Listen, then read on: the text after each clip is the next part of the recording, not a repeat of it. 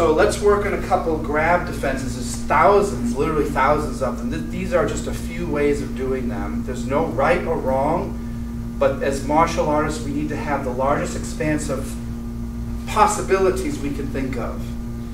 Hitting's always good, grappling's okay, and then we will categorize them later as how effective they are on the street at the proper time. For now, we are respecting tradition, we are learning the kata, but most of these, if not all, will barely work well on the street. But when I practice these, you won't find them on the street, they will find you. And all of a sudden you'll be grabbed by someone and you'll do the right thing at the right time. You'll escape, or they'll go to the ground in bleeding pain, and you're like, what did I do? Oh, it's all of those thousands of Wednesday nights at the dojo, or the 250 Thursday nights, or the 510 Saturday BBCs I came to. It will kick in and you will survive. This is the art of survival, not the art of sport. My job isn't to tap you out or win a trophy or win a prize. It's to get home to my family and to deter the threat. There it is, it's one. Should we let someone grab us? Never, sir. Never. Maybe. If I'm going off a cliff, he might be saving me. So there might be a situation.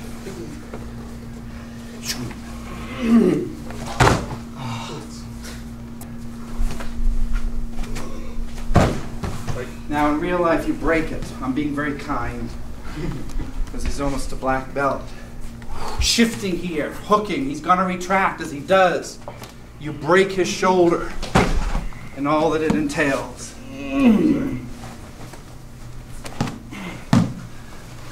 So this one you have to be unbelievably careful with. Could I get hit with the other hand? Does he know it's coming? You saw how, I didn't do it fast, but I don't allow him to hit because I would have broken it first. So I'm not doing this. Yeah, he's going to hit you 10 times. Go faster. The flow is 1 1/4. Before he blinks, I've broken it. So that only comes with a lot of practice. But for tonight, it's 1, 2, step into the kukan space. I've created this. Yeah, right there. Modern clothing, it looks similar to this. Jacket, t-shirt. So you have central grabs on the lapel. That's 1. You have a center grab of the neck. That's 2. You have a 2-handed center. Then you have, relax your arms, you have edge grabs. Edges are on the edges of his body. They're out here. Sleeve grab from the outside in. Arm grab. Wrist grab. These are on the edge of his body. Another type of grab is headlocks and things, moving in for a shoot, whether that's low or high. Even these are type of grabs, grapples. Where they grab on your body depends on the technique you use. Isn't that strange? If he grabs the edge of my arm, it's harder for me to do a wrist lock because it's way out there. If he grabs the center, it's very easy for me to control his wrist. Isn't that cool? Just knowing where they grab you, it's almost like where they grab you categorizes what you're going to do. Whoa! I move in. Hit him here. Now, I can't take my arm up and hit him because I'm actually too close to John. You see how this is kind of foolish? So I'll headbutt and then move in from here. Because I was so tight with him. Watch again. In. I'm right here. Boom. Now watch my left foot. As I rotate this and I hit, this scoops. Ah, head catch. Forward. Everyone go forward. Give him a right headbutt with the horn. Bang. I'm twisting his wrist. Rotate here. Punches. I move in. Boom. Look at my left leg. It's underneath him. He doesn't think of this. He thinks, ow, my cheek. Then this hand very quickly comes over to break the wrist. I just drop here. That's going to snap. That combined with a little bit of a shift gets him completely off balance. Boom, and then you snap it. Put them where you need them to go. Yeah, there, boom. How awkward is that for him? Shoo. Okay, try that out.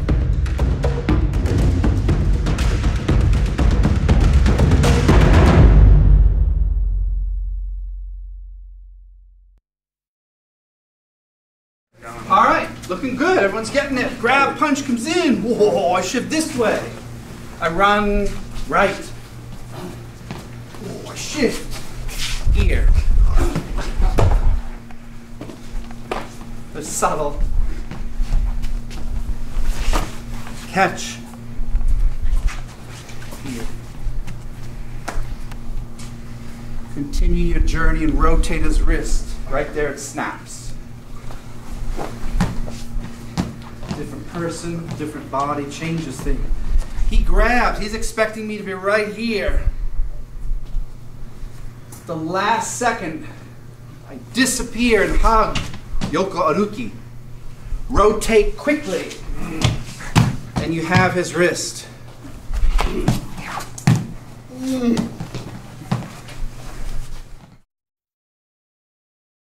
Again. Shift. I slipped. I lost his hand. But look where he is. This joint, his wrist, was no longer an option. His hand is no longer an option, but the next joint up, the elbow is available. You understand? This slipped. So what's next? Well, that one's next. And it's weaker than the shoulder. So I just grabbed and moved with my elbow to this Gyaku here. Moving here, collapse.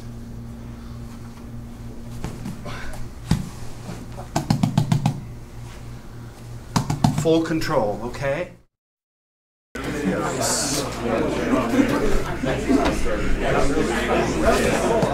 Don't pre-step. Create the space. It's not just pulling down. It is pushing forward and rotating. Now look how low I get. I didn't see anyone doing that. You guys are kind of here. Whoa. See the difference? Now, I'm going to do it wrong. Punch. See? Again. No. Again. Can't do it there. Again. Watch, right shoulder forward, left shoulder forward. Let him grab a couple. Whoa, I didn't want any trouble. Talking may work.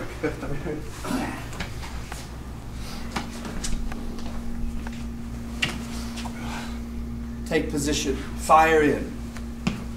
I don't let him grab, I see it coming. No! I move into position from here. I take control. Line, sword. Yeah! Move into position. Notice how I'm in the center. My left leg's the key. I take him from a balanced line to a balanced point. He's on a balanced line. He's strong. He's still strong. I need to get him on his left leg. So I change a line to a point. Do you see the point? One-legged ballerina point.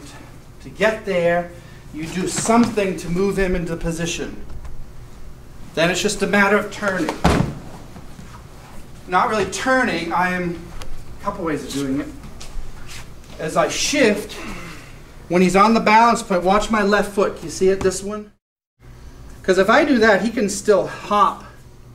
The last second, I fishtail it in. Don't do that because it'll break his ankle. Cole's very good at ukemi. See it? Grabbing the arm helps. Always leave the ukase in suspense.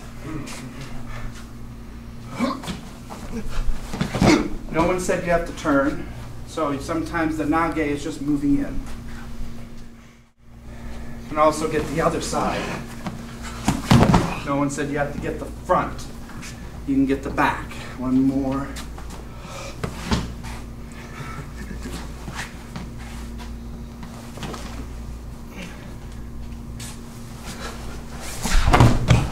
Okay, have fun.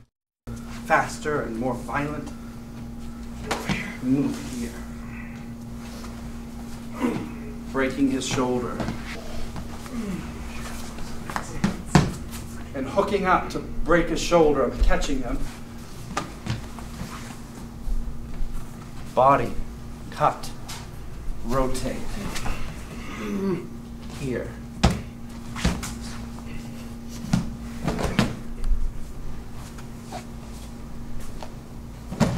Please be careful.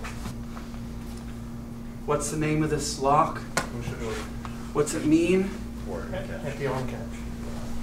Empty catch. Warrior catch. Warrior catch. Empty arm, or is this one?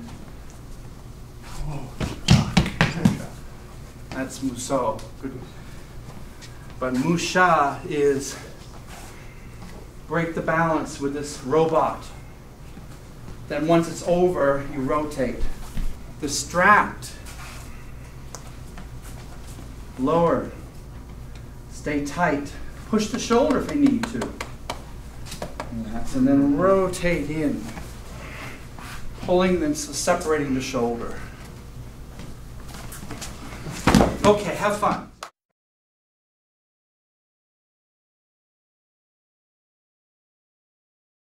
You can't percussively hit or kick. You have to grapple and go for these grabs. These are based on armor techniques. So why do we bother doing these in the 21st century? Because there are principles in these that are good in all martial arts. Can you imagine being in a martial art was so limited, they had like this, and that's it.